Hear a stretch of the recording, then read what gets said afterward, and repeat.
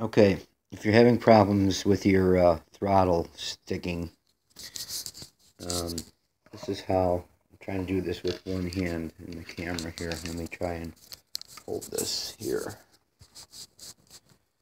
This is how your throttle should, see,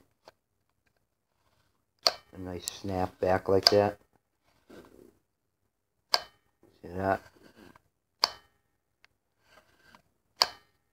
That's how it should work. Now, if your throttle is not working like that, it's because you didn't install your carburetor, your cable properly.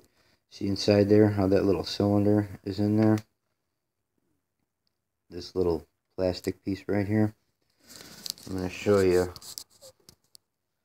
what went wrong. Take this off.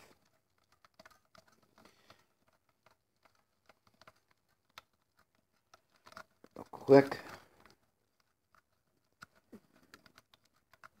Some of you might have already known how to do this part. Alright, now, take this out. And you see here, this line here, and see how you've got your cable, that little dot in there. You got to keep that lined up with this line right here. Now inside here, where it goes in, you see that little copper nub sticking out right here? Not the throttle screw here. Not the adjustment of the throttle screw. This little thing sticking out. That's got to line up with this line right here, so it goes all the way in. And this piece right here has to go in that hole. Don't force it, because, you know, you'll mess something up. So, lining it up, I'm probably not going to be able to see, because it's kind of hard to do. And hold the camera, but get it in there, just like that. See inside how it's going in like that? That's how it should be. But if you go like this and you're trying to force the spring and it's real hard to put in, you got it wrong. So just like that, and you see you got it in like that, that's your proper way. Now you just screw this down. Careful not to cross thread it, like it's trying to do right now.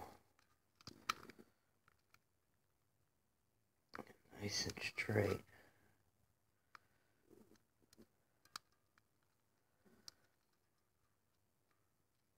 This can be a booger sometimes.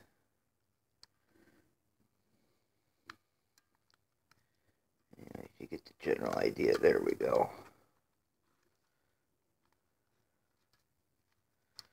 Okay, it should go on nice and easy, like that. Okay. Now once you got that in,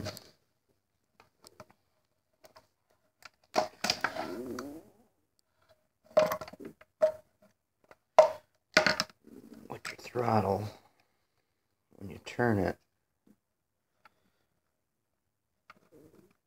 like I said, this is hard to do holding the camera. See how that goes up and down when you turn the throttle? That's how it's supposed to work. And your throttle also,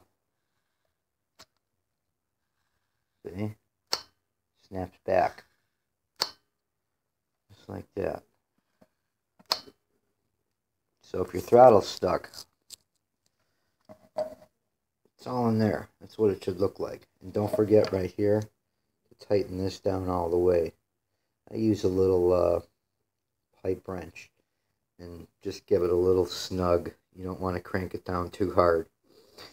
And that's how you get your throttle working properly and your carb working properly. It took me a long time to figure it out, so I wanted to make a video and share it with everybody.